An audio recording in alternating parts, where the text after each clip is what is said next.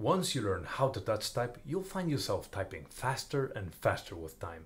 However, you'll eventually hit a wall, a certain typing speed you cannot surpass. So what now? Is there anything you can do to type faster? Well, yes.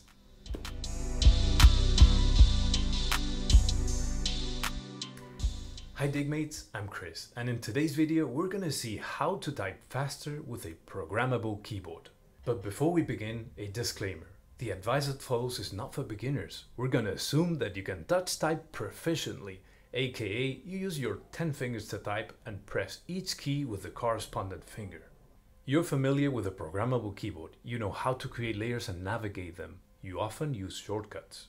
If you don't know how to touch type or use layers but want to improve your typing speed, we recommend watching these other videos. And while you're browsing our channel, why not subscribe? We regularly publish videos about mechanical keyboards, ergonomics and productivity that we're sure you'll find interesting.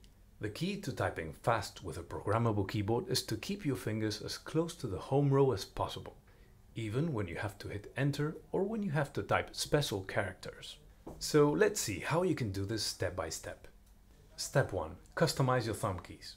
We know this is not exactly news, but we can't stress this enough. Enter, backspace, shift are some of the most pressed keys of the keyboard, and they all required the pin key to press them. That means that you're leaving the home row more often than not, and that's gotta end. Try moving ESC, enter, backspace, shift, alt or control to the thumb keys. This simple change will save you a lot of hand movement. The keys that you choose to move to the thumb keys would depend on what you use most. On top of that, you might have noticed that there's something else written on the thumb keys. That's because the next step involves one of the most powerful tools a programmable keyboard gives you. Layers. Step 2. Create a layer with punctuation marks. If you're a heavy typist, you're surely familiar to how difficult it's to reach punctuation marks. Some good examples are the question mark, the exclamation, or the parenthesis.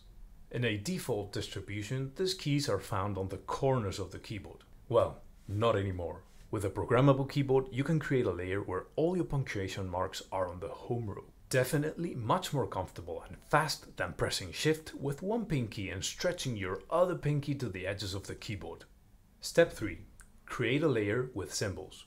Once you're done with the punctuation layer, you might want to go for a symbols one. Many symbols require you to press a modifier in row 0 or 1, like Shift or Alt-GR, and a key on row 4 at the same time.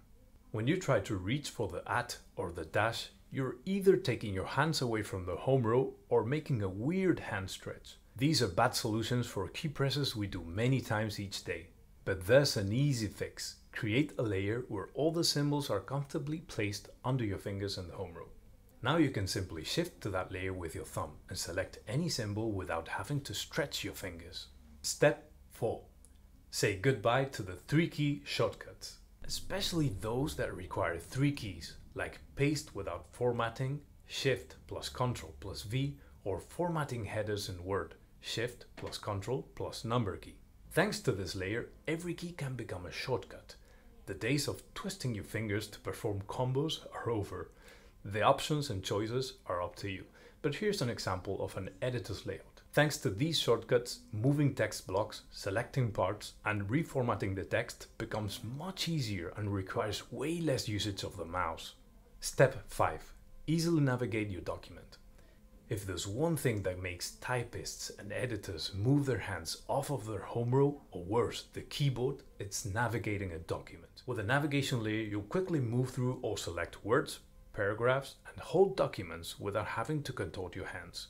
This way you won't need to move your mouse to scroll through or move through your document, nor to select the text you want to edit or delete. Reducing your mouse movement to the minimum will let you keep the hands on the keyboard at all times, directly increasing your typing and editing speed.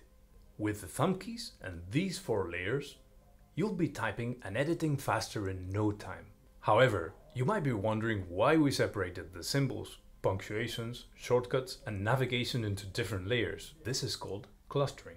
By grouping all the keys that perform similar actions or clusters of actions, it's easier to associate one finger with a set of commands. That way it's faster to get used to layers. But where should I start? Well, it depends. Editors might choose the shortcuts and navigation layers to purge texts mercilessly. Writers might choose the punctuation one, and programmers will definitely go for the symbols layer. Anyway, we're not dodging the question.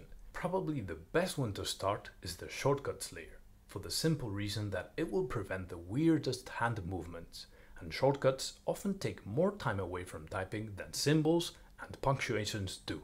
As a second choice, go for the navigation layer. Saving time is the real goal here. If you find our advice helpful or have some of your own, please let us know in the comment section. We love knowing about your stories and ideas, and as usual, like, subscribe and turn on the notifications for more content. See you in the next video. Until then, take care.